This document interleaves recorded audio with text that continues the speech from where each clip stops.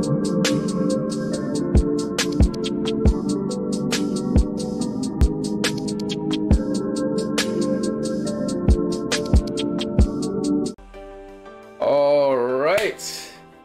hello and welcome to another video. It's your boy PassDaHerbs, back at it again with another video, and today I'm going to be teaching you guys the basics of defense. So the last video was singularity.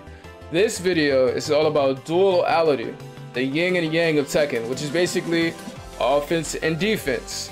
If you look at offense, it's kind of like the fire in the game. It's the fiery passion that people have. When people just get on, they just start mashing and going crazy. They don't know what they're doing. They're just going ham, doing strings, just doing whatever, And then you have defense, the thing that's actually gonna hold your game together. Can't have one without the other. Imagine you just mashed all the time and just thought you were gonna get to your victories.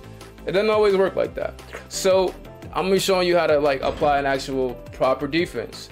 So when you talk about defense, some people think, oh, it's a super easy concept to get. You just block. Yeah, you gotta block. Yeah, but it's not as simple as just blocking. You know what I'm saying? It's not as simple as just blocking because this game has different kind of moves in it. For example, I have Akuma set up as the computer. There are 3 different kind of moves in this game: highs, mids, and lows. So for your highs, hold on a second. For your highs, you don't even have to press anything. You just do standing block, just like I said. The game has an auto block in it, so you don't have to press any buttons. If you want to defend a high, don't press anything. Same with mids. You see a mid coming out, do your regular standing block. You can hold back to do the block, or you can just do your auto block by just standing. But lows, you can't auto block a low just by standing. That don't make any sense. If it's coming at you high or it's coming at you in the middle, obviously you can stand up to do it. But a blocking low, you gotta make sure you're crouching.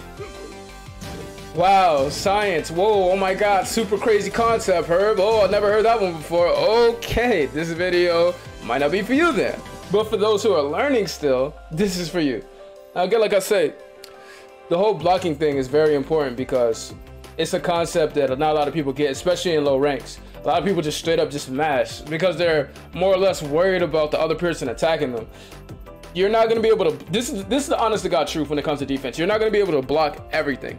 You just can't. No, I mean, there are those rare cases when you do get it perfect and you do end up blocking everything. You just read your opponent perfectly, but you're not always going to block every single attack. It's not how it works. So what you want to do is just get a good understanding for when your opponent is going to come at you. When your opponent is going to come at you, that's all you want to get down, is when your opponent's going to come at you, and when it's time for you to cool your jets so you can block and then do what you have to do. So I'm going to put Akuma up here. I'm going to make him do I literally haven't done this matchup, so this is to be a learning experience for both of us because I don't know the first thing about Akuma. Alright, now what you saw right there was actually a low parry. It's an advanced concept we'll get to later. So let's say I'm attacking, right? I have Nina. I don't know what I'm doing because I don't play Nina. I'm attacking. Now, I want to make sure that after my attack's done, what the heck? Bro, I hate 2D characters in this game. I forgot she has a sway back. Yeah, well, anyway. Oh my god. I'm not letting my opponent do anything. You see that? Now, there's certain things that my opponent's gonna do to try to get to me. But I know their flow chart already. I know their flow chart, and I know that after they do a certain thing, boom, block. Boom, block. That's it. Don't give them anything. You don't want to give your opponents anything. What this does is frustrates them to no end. When you don't give your opponent anything, it frustrates them. They think this guy is a brick wall. I can't get past him. I can't open him up. How is he reading me? They literally get in their own heads and they think to themselves, what am I doing wrong as a player? I don't understand. And they start pressing more buttons, and you just got to keep blocking at that point. You got to keep blocking at that point until you see an opening. Once you see your opening, that's when you attack. To sum it all up, offense and defense is pretty much the duality, the yin and yang, like I said, of the entire game. You have offensive strats, you have defensive strats. You can't block every single thing, but you also have to remember, even when you're attacking, all of your attacks aren't going to land. You're going to throw a few whiffs, you know what I mean? You're not going to connect every single time. You're not going to do the most damage with your combos. Sometimes you might even drop your combos. Don't do that. Like I said, practice your combos a lot. Don't be dropping combos out here. You're not a clown.